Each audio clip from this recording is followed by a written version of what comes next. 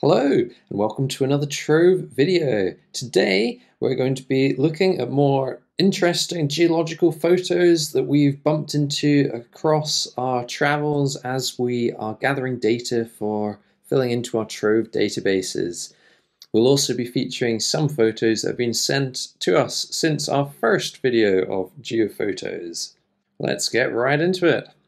So, kicking us off with some images sent to us from Oliver Button. Ollie, a few years ago, was completing his master's at Aberdeen University, and he came and did a few months with us as an intern as part of that process. And so it's great to hear from Ollie and see that he's doing well, working towards his PhD now and conducting research out in Utah, which is where he's sent these images from. So this is from Clearwater Canyon in Utah, looking at the Cedar Mesa Formation. And we're looking at rootlets in plan view. Those are the parts bumping out of the host rock. And they have been dissolved and infilled with aeolian sediment.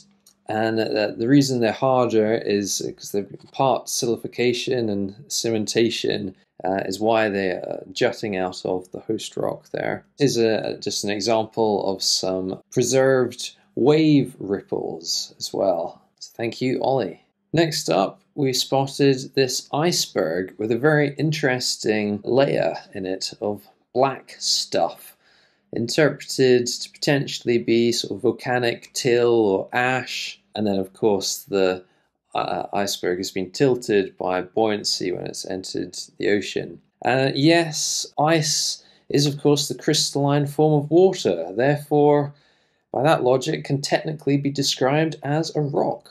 And, of course, it would have originally been deposited horizontally as the snow falls. So moving on now to some rocks from South America. And this is the Colombo Quarry in Argentina. The red dotted line there is picking out a karstic surface in the quarry. Karst, in this case, refers to limestone rock that has then been dissolved and filled with new material. We've got an unconformity, and we can see the karst carbonate lithologies have been filled with chert and phosphate concretions and intraformational breccia. So in this case, you can see limestone here, and then this big gash in it from the karst landscape. And that could have been a cave or eroded out from the limestone while it was above a water table at some point in its history, before being infilled. An image of Black Church Rock, Devon, England. Not much to say other than spectacular bedding exposed, presumably coastal location. Yeah, nice bedding. Moving on to some faults now. A rift valley in north-central China. And so to accommodate crustal stretching, you get normal faults. Here are two faults intersecting. Can you tell which fault moved first? It's quite tricky with the shadows, actually, to see which is cutting through the original. Let us know your thoughts in the comments. So some more faults now, slightly smaller scale. Still normal faults, which is how the Earth deals with extension through brittle rocks. We've marked on an interpretation here, and you can see a road and the crags to sort of get an idea of scale. You can see that these are normal faults, and this green layer has dropped down here, so that would therefore be a graben has been created here. Looking at this fault on the left, we can see that the green horizon has been displaced according to this interpretation, whereas the orange layer above has not been displaced. So this means that the sediments deposited here are, on the grand scheme, what would be called synrift sediments, but they've been deposited while the fault was moving to fill in that additional accommodation space created by the normal fault. And from these two normal faults, looking at the orange layer, that both orange layers have slipped down, and this is what remains, and that's now a horst, the high point surrounded by normal faults. And you get large examples of these in all sort of rifted margins, lots of these in the North Sea, for example.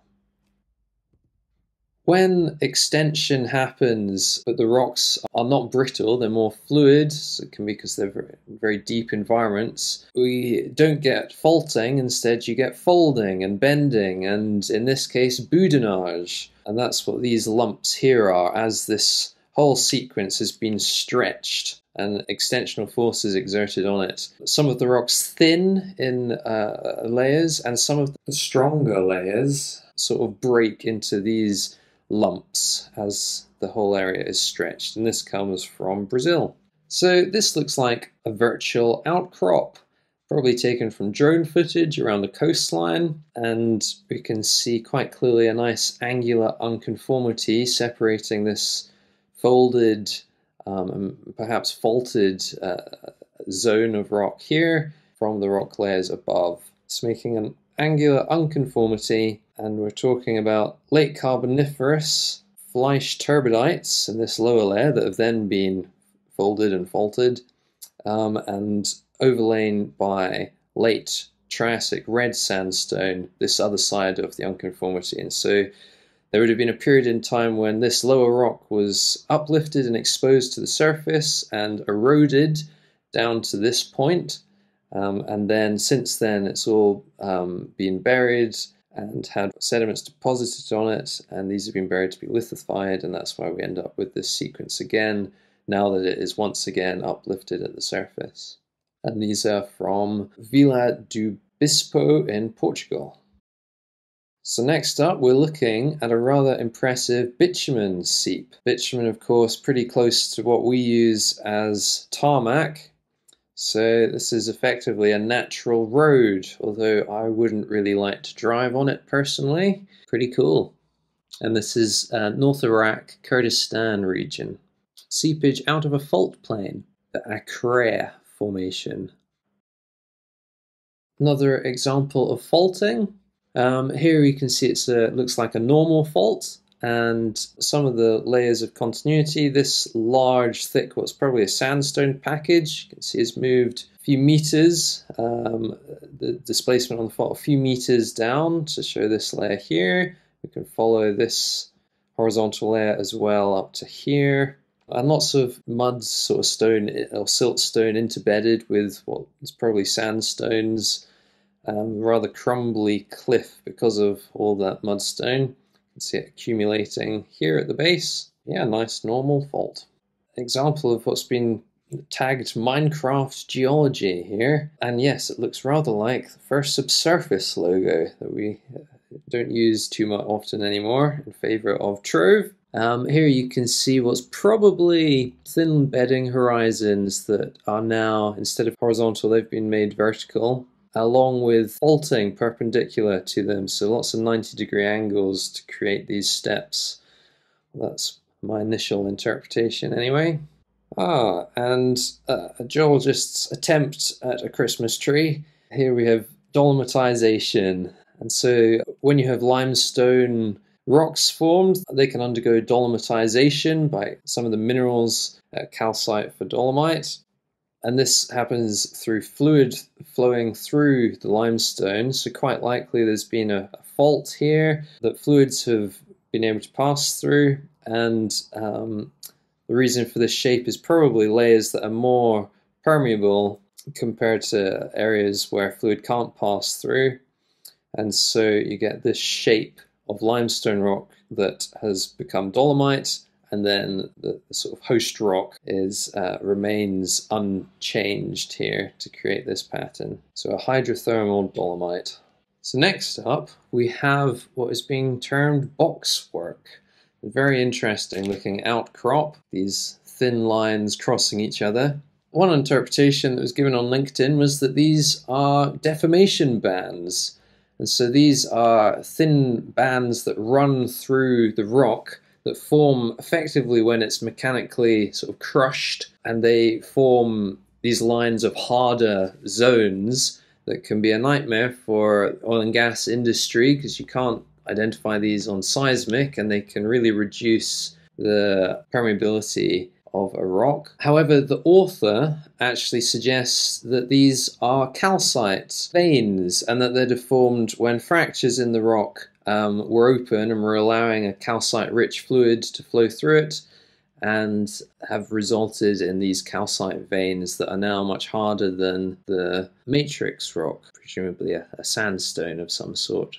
And finally, we're going to end on the ballerina rock, which is just a beautiful rock, very interesting balance, talented rock, you could say, found in Saudi Arabia. I'm guessing it formed this way just because of erosional patterns. So, thanks for watching, hope you enjoyed, and send in your photos to see if they make it on to our next geophotos video. Take care and hope to see you back on our channel before too long. Thanks for watching, bye for now.